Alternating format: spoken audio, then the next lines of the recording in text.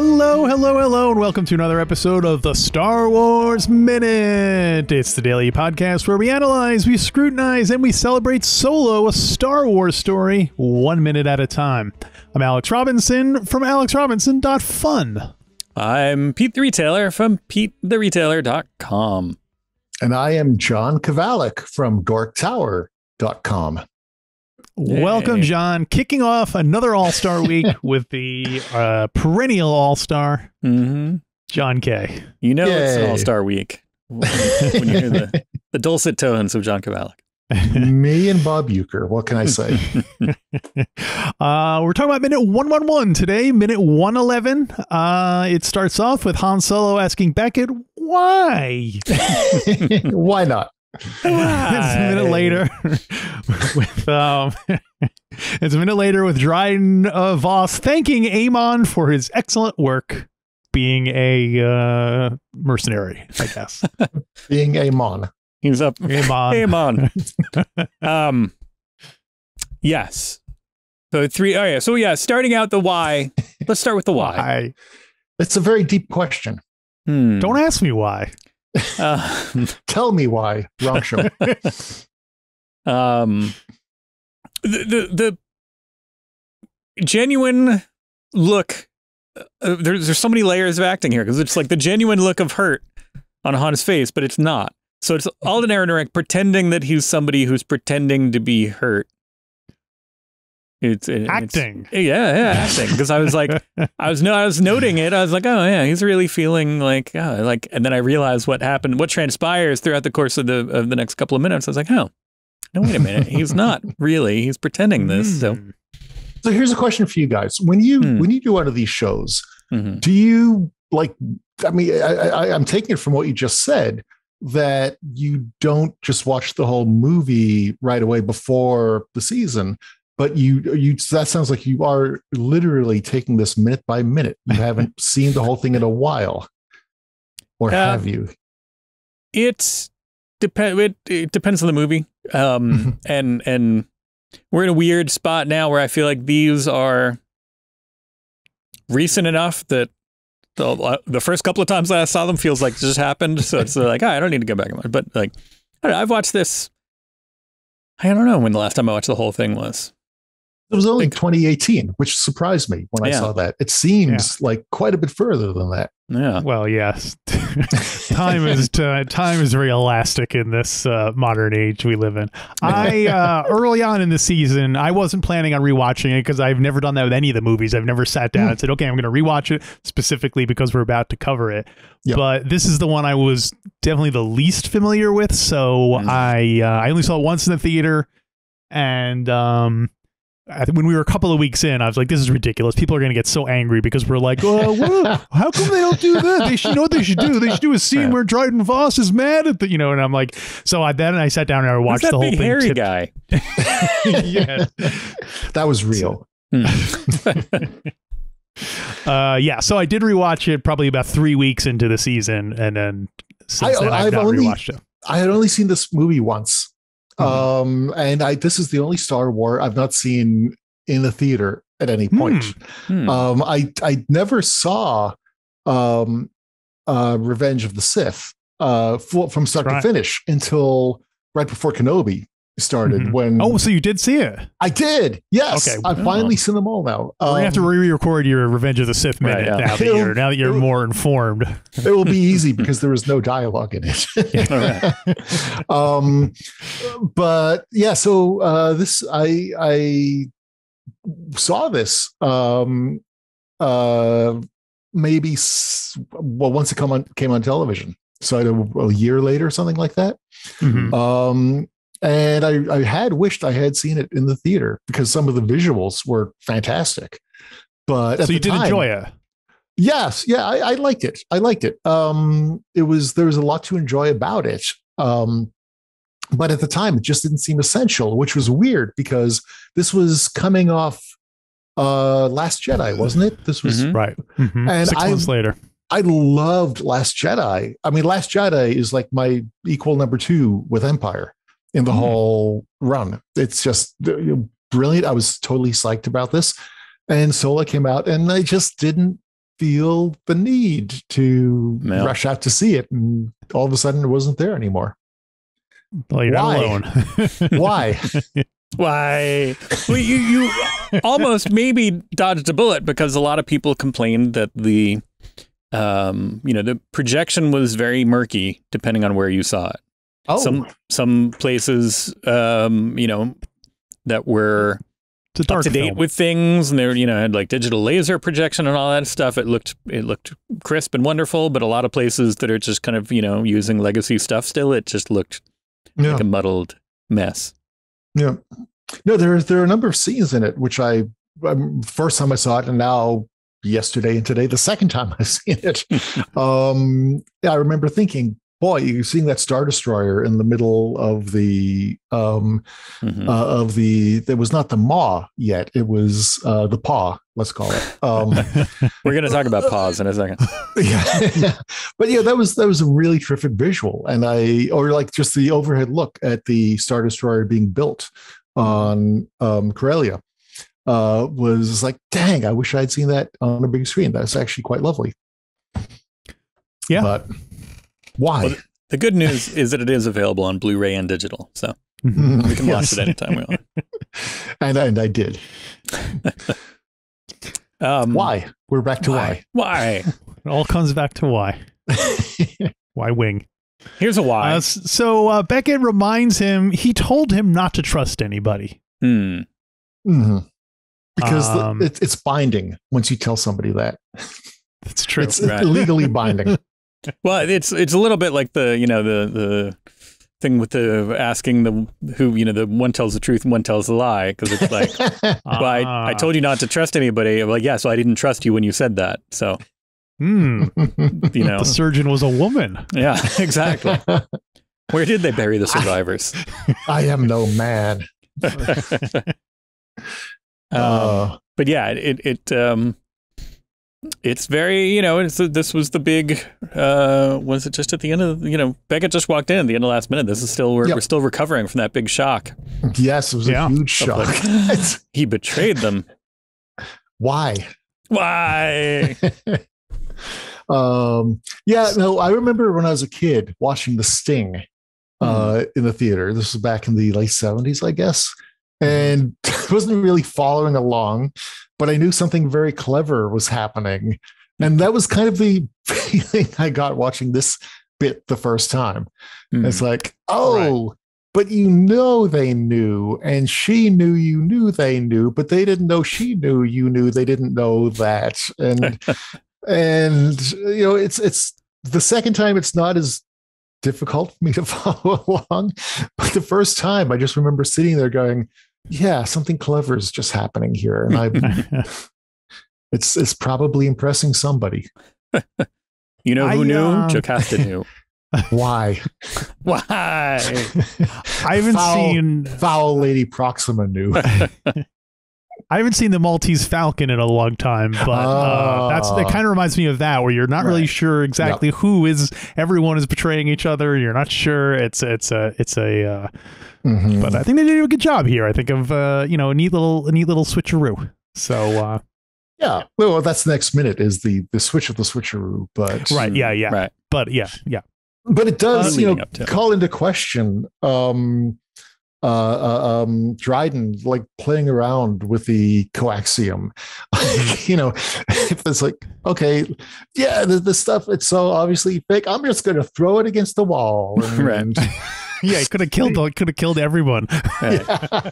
Oh, look at this, so real, looks so real. Then he drinks it. That solves that problem, I guess. Can only do it once. Right. But yeah, so first. Oh, sorry. No, I was just going to say, to your point, yeah, it is Han acting upon another layer of acting, which you don't realize until the act goes a little further.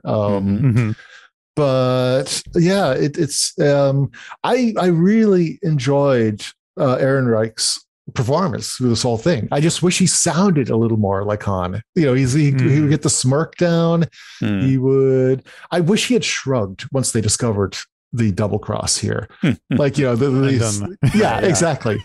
Exactly. That's the only thing missing. Although I guess again that's next minute. I'm sorry, next All Star. I apologize for we'll pass that on your territory. But you have territorial rights to the All Star. Yeah, I've got the teeny tiny little All Star green room. First All Star privilege is what that is. So you can talk about whatever you want. Yes. Well, Pete mentioned it earlier. Beckett, draws his gun and he's like, "All right, and then he says to Chewie, put your paws where I can see them." Yeah. And I'm not sure if that is the preferred nomenclature or if he's racist or what. We don't know. No one like reacts and goes like, "Oh man," or no one shakes their head in disgust at his crude reactionary ways. What do you think? What do you think, John? Paws or hands? I think it's kind of like, racism in the 1970s, on a sitcom. It's like, okay, looking back, that was terrible, but it's not, it does not seem to be at an enlightened point yet in the story because, they are still refusing to serve L3's kind at bars. And there's this underlying, what would be the, white being privilege. I go, no, humanoid privilege. Human privilege. Yeah, that's it. So I think it's just kind of like, an Archie Bunker thing in the Star Wars universe. It's like, it's the racist uncle talking again. And Woody Harrelson played Archie Bunker in that remake. Yeah. So it works out perfectly. But yeah, no, it's woke it isn't, that's for sure. Wookie. Since we knew this was coming up, Wookie. Since we knew this was coming up, that's going to be the title of this episode, isn't it? we ran a poll. Okay. We ran a poll, and we asked people. We treated him to a poll. Yeah, Chewbacca. And then we treated him to a Slovak. And it was Chewbacca has, and then the two options were paws or hands. And we will be happy to know that hands won. 73.8% said hands. 26.2% said paws. So yeah, it's a sound win. 3-1, but still. I think hands would imply an opposable thumb, which to operate we saw the little detonator. Yeah, in Force Awakens. So I'm guessing. I don't know. It's been like 40 years since O-level biology. But I'm going to think that there's something about opposable thumbs between paws and hands and Han. I just opposable Han. I just looked it up, and according to the internet. The difference between a paw and a hand is generally the ability to grasp things. So I guess so jump points to John there. So presumably primates all have hands. I guess raccoons have hands. Wait a minute. I can see that. What about the monkey's paw? That's a thing, right? Oh, monkeys can grab things. That was a paw owned by a monkey. Oh, right. It wasn't from a monkey. Right. A monkey's got a paw and a maw. And then there's maw. And when a paw monkey and a maw monkey love each other very much. Grandpa monkey. That's what Darwin says, right? Come on. Seriously? I'll be a monkey's grandpa. Papa. I'm going to be my own grandpa. How about that? I have, speaking of monkeys, we have, tell me about this monkey man, Amon. Alex, is Amon in your book? Can you look him up in your book? Is Amon in the book? Can we call him? Amon's in the book. He is the head of security for the bad guy. What's his name there? Yeah, Dryden Boss's security force. Dryden. I keep wanting to call him Dresden for some reason, but there you go. There's a picture of yes. Now. Go ahead. You have a question? I have two questions. One, doesn't the security force have a name? Isn't it like their... Just says Dryden Moss's security forces. Okay. And second question is, do we think that the Tot Ra, who we last saw at Coat Check, do we think that he is with this security force? Wait, isn't Kochek another character? The Night Stalker. The Night Stalker, yeah.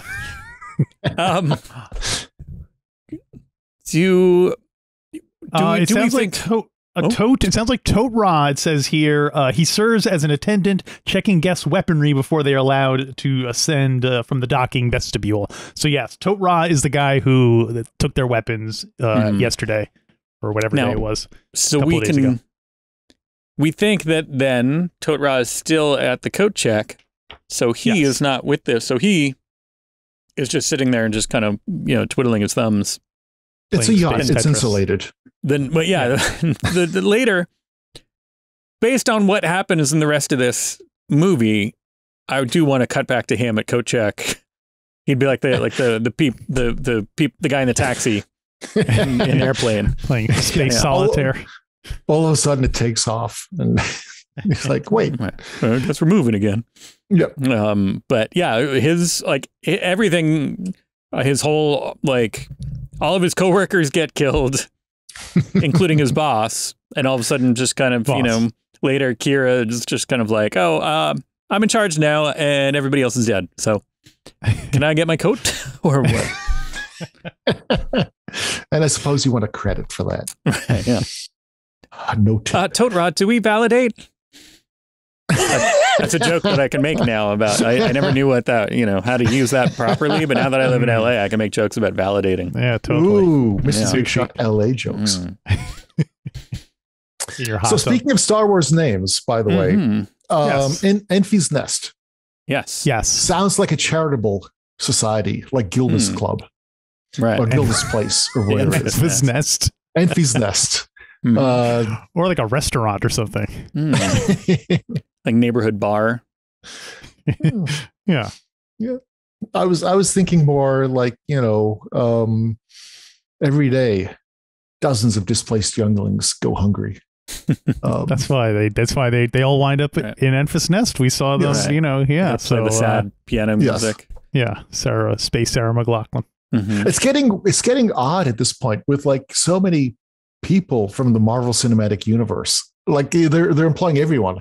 And so, I was trying to figure out where I'd seen Dryden before, and it's like, oh, the Vision, yes. And then Enfys, it's like, oh, right, Falcon and the Winter Soldier, yes. And there, it's like, it used to be the thing with British actors. There were a dozen of them, and they appeared in everything. Now it's MCU actors everywhere. Well, the Disney era seems to be very Game of Thrones. That seems to be like the pool of actors they're drawing a lot from, which makes sense. Of Game of Thrones, at the time when I first saw this movie, I was like, it was the whole thing with Emilia Clarke. I never really watched Game of Thrones. That surprises me. Well, it's I prefer the books and just but anyway, I didn't put two and two together and go, oh, that Emilia Clarke, because she's got the dark hair in the brunette here. It was kind of like the same way that Sigourney Weaver when she was in Galaxy Quest, thank you, with a blonde wig. It's like, whoa, it's a new Sigourney Weaver. We all win. It was like years after this was released where it's like, oh, that Emilia Clarke. Okay, that's the person. Got it. I'm also very slow. You know this by now. I'm very, very slow. I thought it was just a connection issue, but she has said that she does not get recognized very often because without her blonde wig, people don't seem to, or riding the back of a dragon, people don't seem to know who she is. Right, I guess I don't know if that's good or bad for an actor, because on the one hand, you don't want to be a wig. You don't want to be like, I'm only, but you also don't want people to forget about you either. So, well, if they do, you just put the wig back on. Everybody's like, hey, we love that person. So when she goes to a restaurant, she's like, oh, I want a reservation. They're like, oh, sorry, we're all booked up. She has to go in her bag and put the wig on. Now you want to give me a reservation? And they're like, oh, it's like Perry the Platypus with the hat. Right. Yeah. Sorry, throwing a Phineas and Ferb reference there. That was a couple of weeks ago. John, I thought. Yes. There was another crossover that I had popped up a couple of times, the new things, and it's interesting to see the new pool of actors from all over the place. Yeah. Yeah. The singularity will be achieved when every single human on Earth is playing a role in the MCU. You know what I mean? Like we're all cast in some Marvel movie or another. Right. Well, because it does happen in, real Earth. Does it? Like that was the difference, that it was, happened in the real world. It happened in New York. So it's like, so theoretically we are. Well, by association, I think we all are, because there's an episode.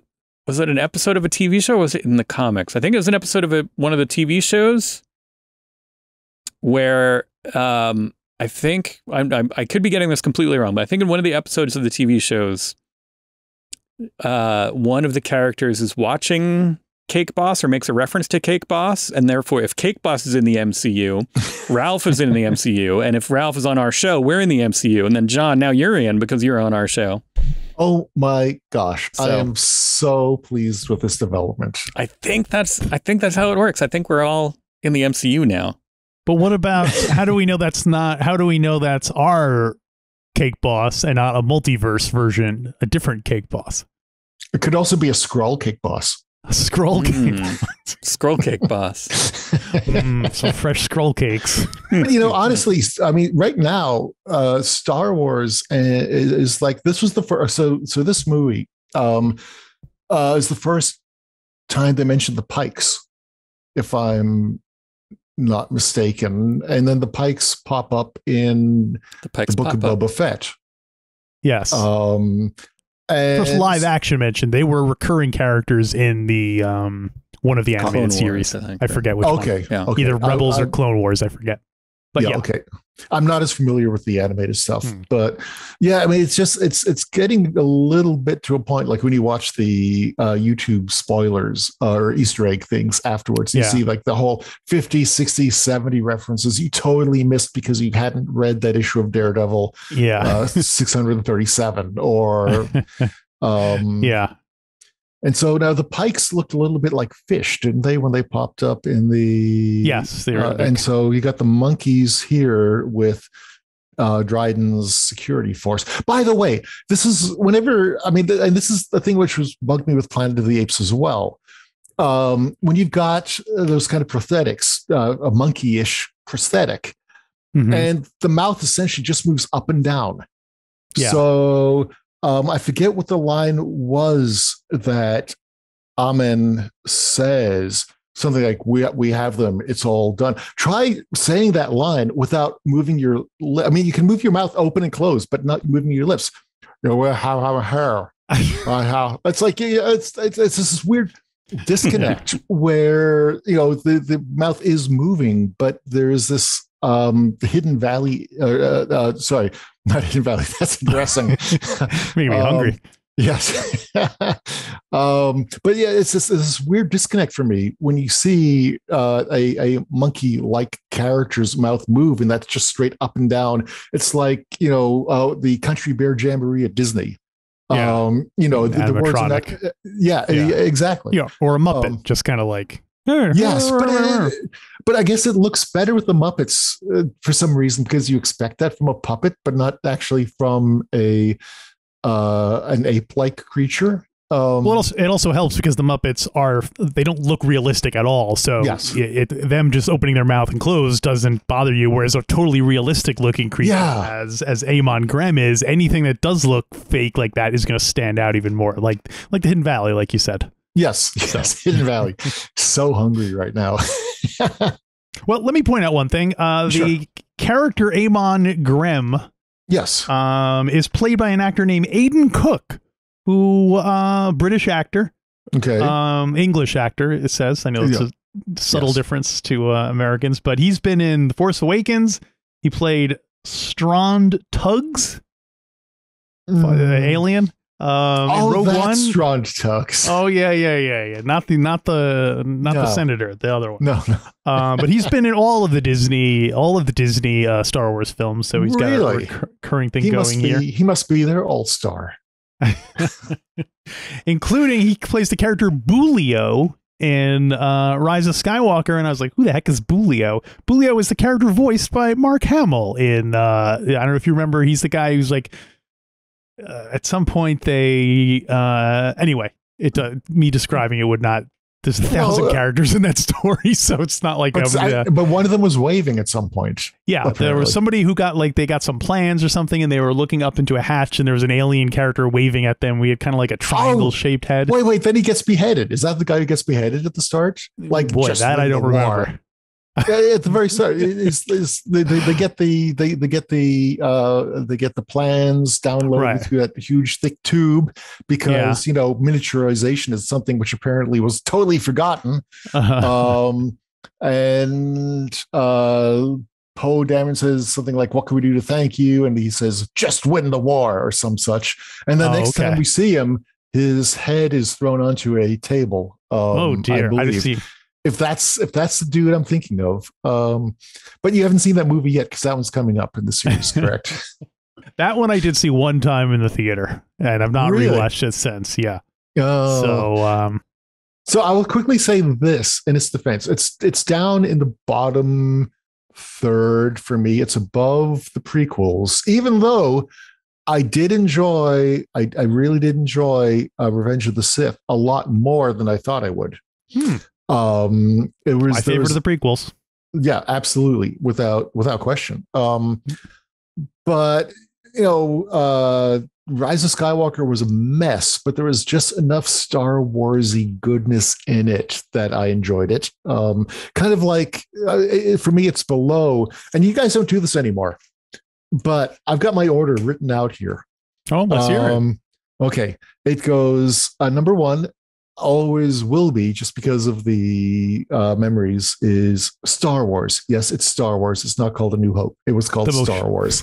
The motion picture. Yes. Mm-hmm. So far, you're 100% right. Yeah, I concur.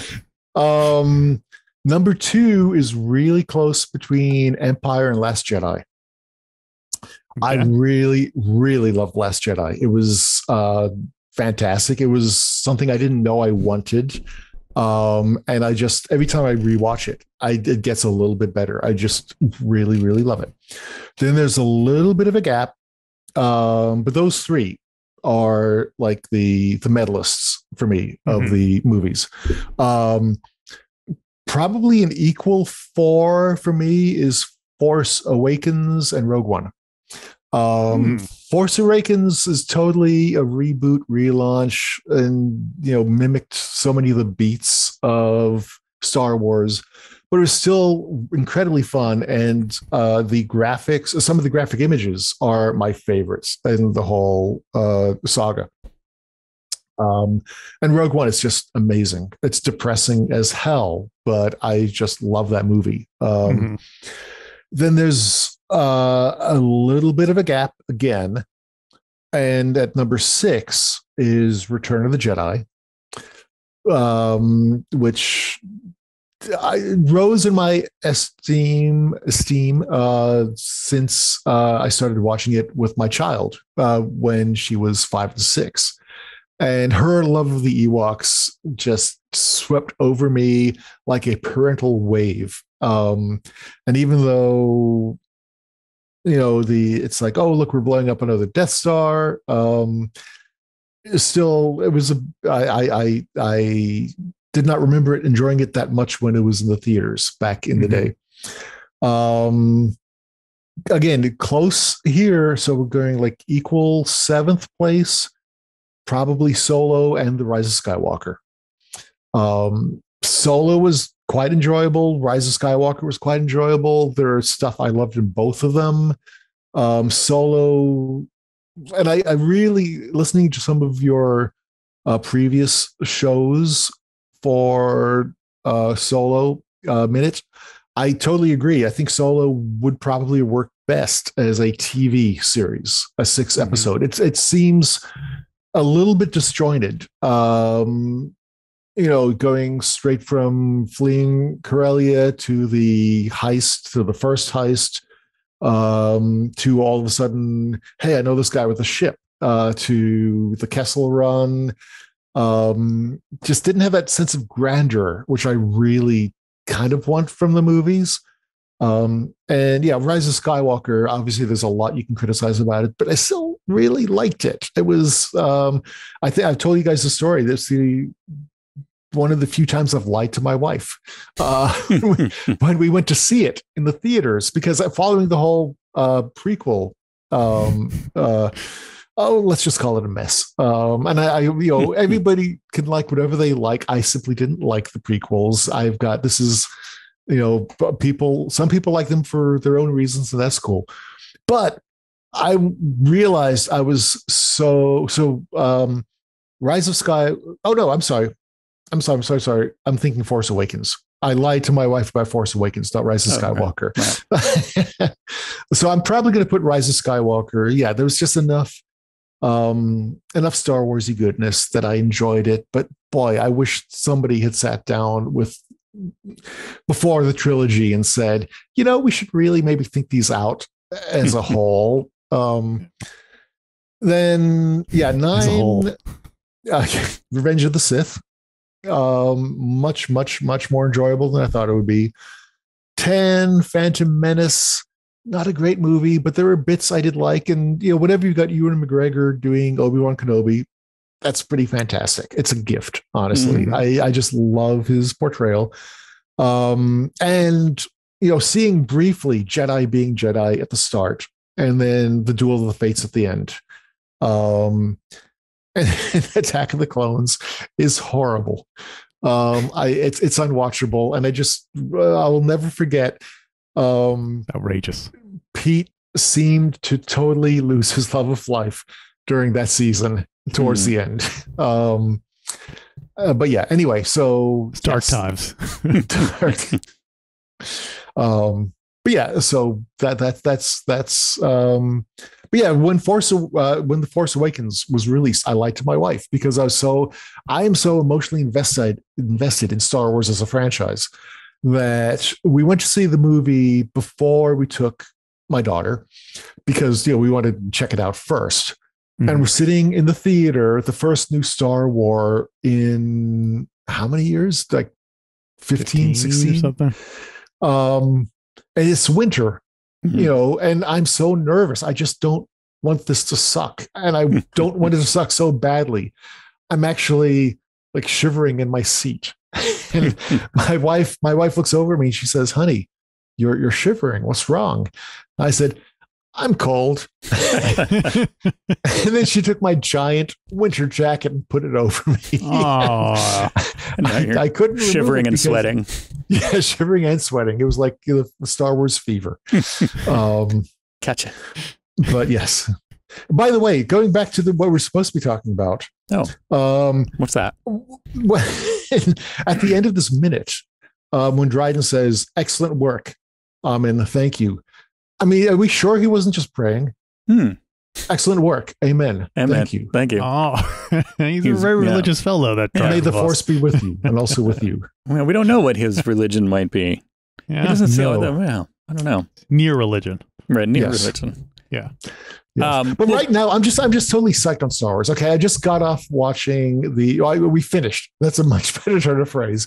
We just finished watching the Solo, the Kenobi finale, and I love that so much. So, and my kid and I, we've just been running through the Lego Star Wars, the complete Skywalker saga on the Switch, which is a total reworking of the old Lego Star Wars. I thought they were just going to add some new chapters, but they've totally redone it. Wow. And then, like I said, for the first time going into Kenobi, finally watched Revenge of the Sith. So this is like a fantastic time for me. So if I seem a little hyper, a little excited right now, it's like, I think my kid is tired of me listening to podcasts discussing episode 6 of Kenobi and like rewatching Kenobi versus Vader 2.0. Yeah. Which, oh my God. I mean, everything about that. Okay, I know you guys, I heard you guys talking about it, and I know you got to do this day in, day out, and maybe it loses a little bit of the magic for you, and I get that. But too much magic, that's the problem. Yeah. But when Kenobi is standing there with the rocks behind him, I'm like, oh yes, please throw them at Vader. Please throw them at Vader. And then force pushing Vader like he's a puppet. It was like, I was squealing in delight. It's such a good time to be a Star Wars fan. I'm sorry. No, it's all right. No, don't apologize. We're soaking in this enthusiasm. We're letting it, fill our souls. Oh my gosh. I did not. When going into Kenobi, I was okay with it. I was kind of one of these people who was like, oh, it's Tatooine again. Oh, it's more characters again. Let's see. The Mandalorian was good. Let's but look, it's the Mandalorian and Tatooine for some odd reason. Now it's like, oh yes, more Tatooine, more characters, more Kenobi, more Force, more lightsabers, more everything. So yeah, this is probably you caught me at my fanboyishness of it. That's all. Awesome. That's good. That's what we wanted. And also, by the way, Kenobi is the first thing, the first Star Wars television that my daughter was invested in. I tried. I mean, I don't try hard. If she likes something, she likes it. If she doesn't, she doesn't. She loves the movies. She loved Rey as a character very much. But when I'm blanking on her name. Anakin's Padawan. Anakin's Padawan. Ahsoka. Thank you. Oh my! So I'm so sorry, my daughter. If you listen to this, I feel ashamed for you. But yeah, when Ahsoka was on Mandalorian, I was hoping that might be something which she would enjoy, and it's fine if she loves Ahsoka. Ahsoka's definitely her favorite character. But no, we watched every episode of Kenobi together, which was fantastic. And again, playing through Star Wars Lego you're reliving this whole period we went through when she was 6 or 7 when we played the first Star Wars Lego. Right. And so, yeah, this is just a really exciting Star Wars time for me. I don't think you've ever seen me this excited before. Unusually jolly for yeah. That's right. It's so much more forced usually, but this is just delightful. Forced, I guess. Nice. Well, we're especially glad to hear you liked Rise of Skywalker because, of course, we are going to ask you to return for one of those for one of those minutes. So, well, thank you. Anything you want to plug before we wrap up minute 111? Well, yes, actually there is indeed, since you caught me at a good moment. My new book is out. Hey. The Tao of Igor. Finally, the first new Dork Tower collection in like 12 years. Wow. And there's this lovely double page spread. Well, you guys are in it in a couple of places, obviously. And the big one is here, and I'm sure you can see exactly where you are. I'll try to see if I can throw it in on the YouTube. I'll drop an image in there. Oh, there you go. Can see. Yeah. But also, yes, very honored that you included us in your double page spread. But you've got a prime position. You got your own panel. Oh boy. There. So nice. Immortality at last. Yes. And Alex, I probably owe you royalties for the number of times I used Box Office Poison characters in this book. I will look forward to that check. I will look forward to the lawsuit. We're just going to have to send it right back to John for his all-star appearances. So I think it all works. It all balances out. It's like when they trade. You guys are all-stars in Dork Tower and in my heart. Aww. Well, thank you, John, for joining us once again and kicking off another All-Star Week with us. And see, I'm only ever here one episode per show per season, but it's like I take up a week's worth of talking. So it's well, you've got to get it out of your system. Yeah, so next week we're going to have you on for 2 weeks of Rise of Skywalker. 2 weeks of Rise of Skywalker for John. Yeah, it's contractually obligated. There you go. All right, I guess that will wrap up minute number 111. And just a reminder, over on our Patreon show, we're going to be reviewing Cassian, which is going to be coming out shortly by the time this comes out, or a couple of weeks anyway. A month or two. So, yeah. It's a good time. Reminder, StarWarsMinute.com/Patreon. Go sign up and join us here tomorrow for another Star Wars Minute. Star Wars Minute.